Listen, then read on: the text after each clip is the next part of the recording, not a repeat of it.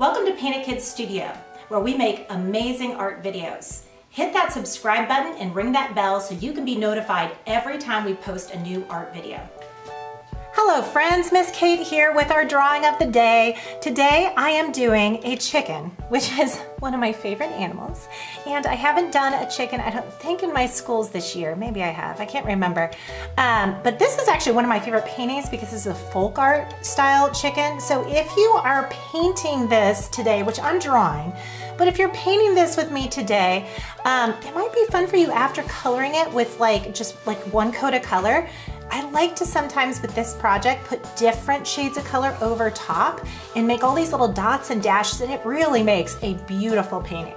So today we're drawing them. I am starting with Sharpie on paper. If I were you, I would start with pencil and eraser just in case you make a mistake. And then you can always trace over your pencil lines when you've got it exactly how you like it. You could always trace it over with Sharpie then. To start my chicken, I am actually going to start with most of a circle. I'm going to leave a little opening here, so that's going to be for the chicken's neck. Because when I do this chicken, I usually do a little ruffle around the neck, so I don't like to do the whole circle yet. I just leave a little opening here. So after I have this part done, I'm going to go ahead and put the chicken's eye on, and I'm going to put a little sparkle in that eye. And a lot of times when I do chickens, I will put like a little patch around their eye. Just like a little extra detail, a little extra color. And then the chicken's beak is kind of short. It's not like super long, and it's pointed, and then it just has like a line in the middle, like this. And then to do the neck, I'm gonna swoop out, like down, kind of like this, and I'm gonna swoop kind of sideways like this. And then I'm gonna put like a little ruffle, like that. And then after you have this little ruffle, I'm gonna do a big curve for the belly and just a line for the back. And so I'm gonna go ahead and connect these lines. There we go. So again, it's a big round curve for the belly and just kind of like a straight line for the back. And then after you have this part done, we're gonna go ahead and put a wing on there. And you can make your wing ruffly if you want to put like little, sometimes my friends like to put little feather lines in here. You can go ahead and make it look a little more like a wing if you would like. After we have this part done, we're going to go ahead and put on the tail feathers. So the tail feathers, I'm going to make them really big and pointy, kind of like this. This one might even be tucked behind the other one. And I'm gonna just keep putting them on, and they're gonna get progressively smaller as I get closer to the bottom here. So there, I've got like a bunch of these curved tail feathers. Another big thing on these chickens is we're gonna have like this like pointy, it almost looks like a mohawk, like this on top. And then after we have that, we're gonna go ahead and do the chicken's legs. So chicken's legs are just two close together lines like this. And then I usually do 2 toes out front and 1 toe in back, like that. So 2 lines, 2 toes in front, 1 in back, like that. And then we have our chicken.